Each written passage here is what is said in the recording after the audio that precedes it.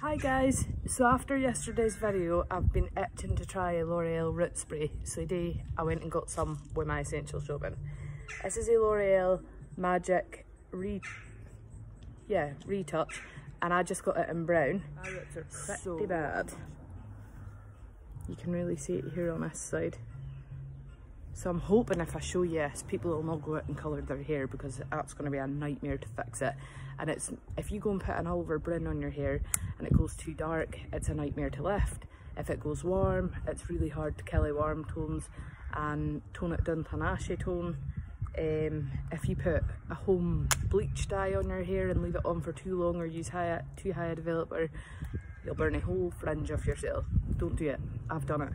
I've done it to my own hair, and you would think I would know better. So give it in a right good shake, and then spray from maybe, I think this says 10 centimetres away, but I normally tend to spray it from an arm's length away. I've not actually used this stuff before, so I think I'll start across my parting just so I can see roughly how much I've got to blast it.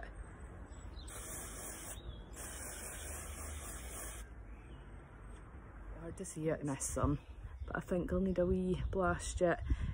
I'm wearing sunglasses today because I've not got makeup on and I look awful, so you'll not have that problem. Just whip them off, get your hand as close to your hairline as you can and give it a good blast.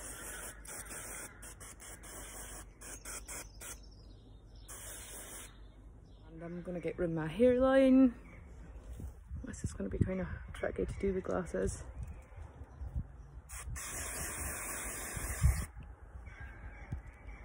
And then I'm going to tie my hair up after this, so I really want to get this bitty.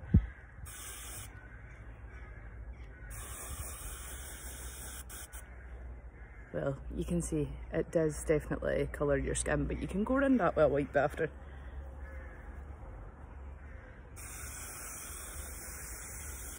Right, I'm just going to tie my hair up and see how that looks. I'm delighted with that. It's filled in all my little bitties. And that greys are definitely not half as bad as what they were. Oh, I've got it around my face. Now, one thing that I always find that I'm forever getting that stuff in my ears. So if you just go around your ear with a wipe, yeah, I do it every time. I think I just get overly excited, but it's fine. Just make sure you check your ears and your forehead. But sometimes I don't like to take a wipe right around my forehead. I just smudge it in with my finger because it looks a bit more natural. Like, you don't want a solid line. When you give your hand a good clean, I would definitely recommend that stuff. You'll get it in most supermarkets when you're going to do your shopping, so it's perfect. If you're struggling with your roots, other things that you can do is use eyeshadow. Get right in about your roots with your eyeshadow, or mascara. Eye mascara, get in about it with that.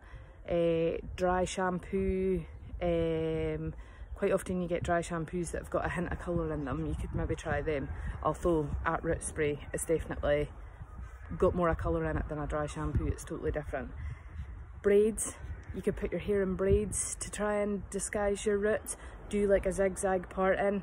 If you've got a solid parting, try and just change it up to a zigzag parting, or like half it and flip it in different ways, because then you've not got a solid grey block. What else is there? Just wear your hair up and change your parting about the place. If you've got your parting here and it's grayer than this side, flip it over to the other side and just try and do whatever you can to make it work. Or if it's a mess on the top of your head, just like look bits around like a messy bun and try and disguise a grey bitties, and hopefully that'll work better. But whatever you do, I'm begging you, please do not put a box dye on your hair, because it's going to be a nightmare. They contain metallic salts, they're way more damaging for your hair, and it's going to make my job and every other hairdresser's job a nightmare when we come back, and you're going to be itching to get your hair done, and then we're probably not going to achieve the colour that you want because there's been a box dye on it already. So I'm begging you, please don't do it. I know how you feel, it's awful. Anyway, I hope you guys are all safe, and I will speak to you soon.